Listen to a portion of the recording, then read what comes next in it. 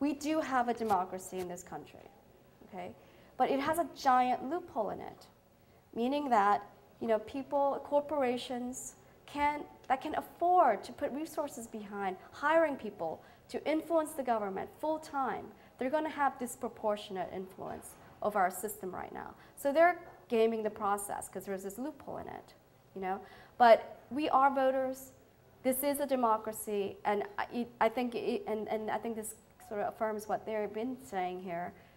We've got to take control over this situation, as a people, as Americans, working together.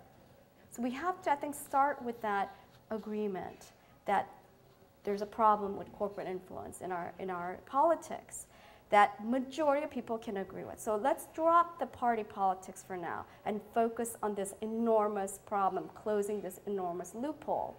That's the way we're going to have impact. Instead of starting out with, well, I'm this, I'm that, and if we have all these differences, let's just forget the differences for now, because this is a political emergency.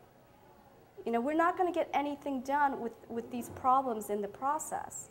So I just want all of us to sort of be able to work together for now without these labels that separate us right now, and focus on this problem that Daryl and Linda and we've been talking about. The role of challenge really is Coffee Party to become that voice that breaks that corporate gridlock that we've had on Congress.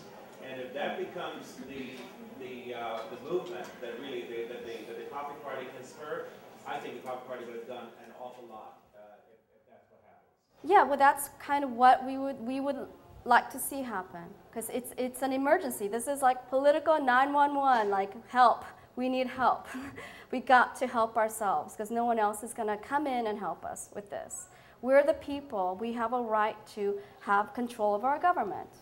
So anyway, do you want anything dying you want to say? Just to amplify your point, I would just say, I hope that the people in this room, the people watching at home, the people who are attending Coffee Party meetings around the country, I hope that they stay involved, that they are still coming to meetings 1 month, 2 months, 6 months down the road.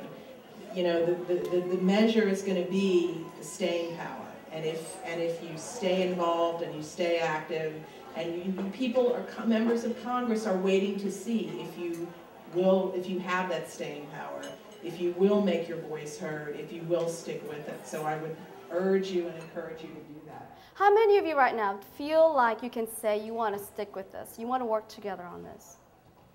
Oh, there you go. Did C-SPAN get that? Okay.